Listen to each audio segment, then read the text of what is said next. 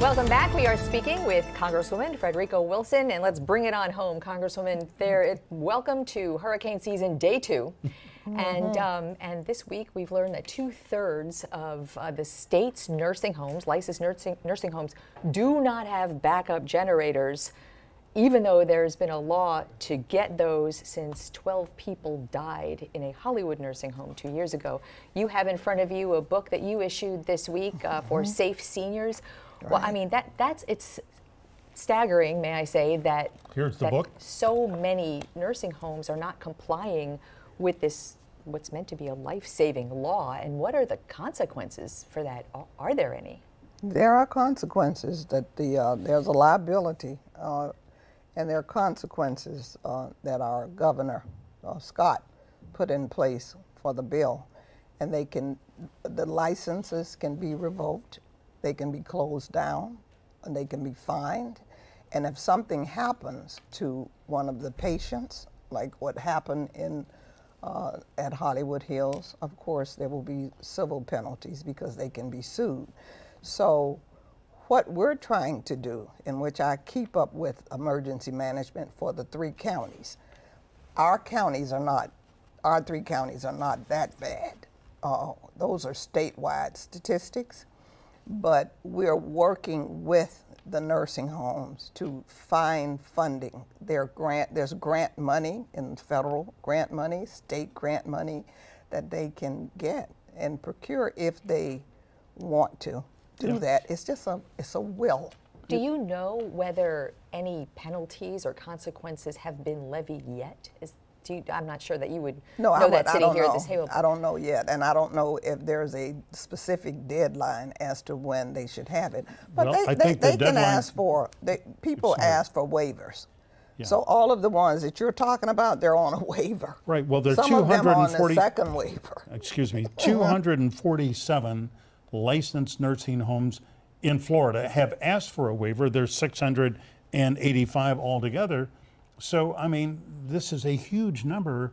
Maybe there are not so many in South Florida, but we're talking also about ALFs and other facilities where there are vulnerable people. Well, we're talking about ALFs, we're talking about nursing homes, we're talking about hospitals. We've also worked very closely with emergency management and with Florida Power and Light to move them to more of a priority list so that they can restore the power earlier than before.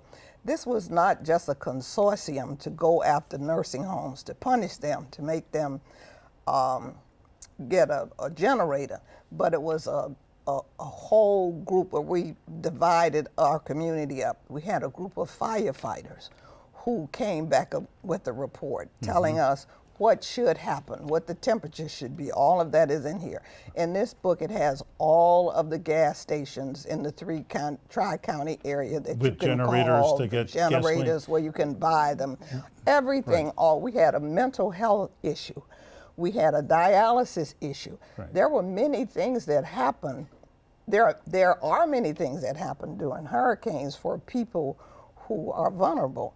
So this is what this is, a preventive tool and a preventive measure. And how do people get this? How do get a copy of this? Well, you go online to my office. There's you can download it, and we also have hard copies that we have distributed to the actual facilities. However, for citizens in the community, you can go online to Congresswoman Wilson's email and website and Frederica Wilson, For all the savvy seniors who are online and on the internet. No, not the seniors. This is not for seniors now. This is for the actual owners. This is for the firefighters, everyone that's involved in keeping us safe.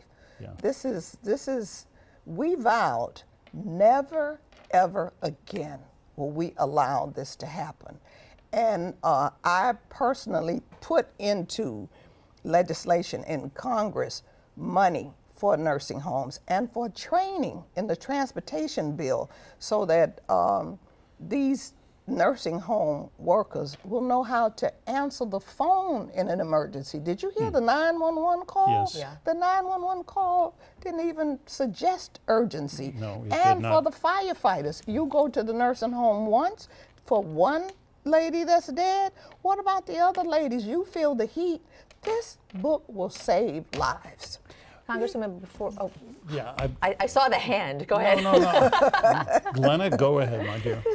You know, I'm guessing we're probably going to go in the same direction. You're so involved with the family of Sergeant LaDavid Johnson. Exactly.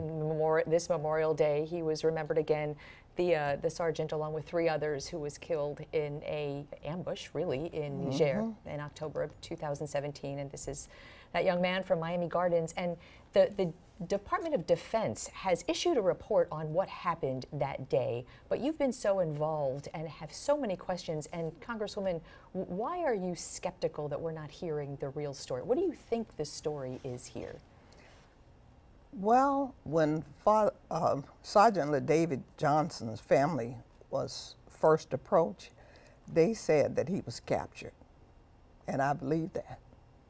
To this day, I believe that. And no one has proven to me that he was not captured. Instead of escaping and shot on the run. Whatever that report says. And Separated from his unit and killed. There are several of them that he ran. That was the last one. That he ran so fast that he got away. Oh my goodness, it's just been crazy.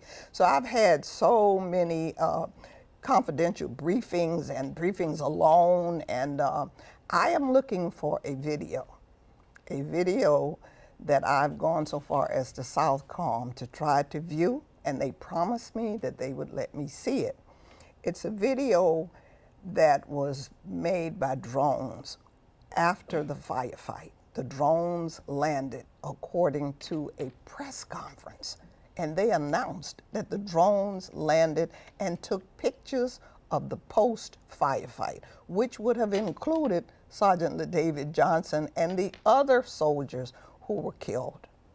And you want to see the video? I have not seen that video. Yeah. You know, before we run out of time, we cannot sort of let this end without asking you to weigh in on presidential politics. 23 Democrats are running. It's a cast of thousands, and they're going to be at the Arts Center here June 26th and 27th.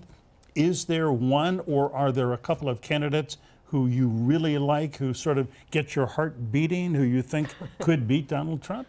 I think that all of them can beat Donald Trump. I really, really feel that way, because when we finish with Donald Trump will be hung out to dry, because he is a cheat, and he's cheating on his income taxes. He has not paid income taxes in 10 years. He doesn't want anyone to see his taxes, because I truly believe this is where we're going to get him in this whole impeachment process. We're going to get him just like we got Al Capone. Oh, on that's fighting words. Whoa. Fighting words. You got it. Well, and so any one of them will beat him. Boy, what a great point on which to end. A very good conversation, Frederica Wilson. Great to have you come in. Oh, it's a pleasure. Good to see Thank you very much. Up next, we take it all to the round table. Stay tuned.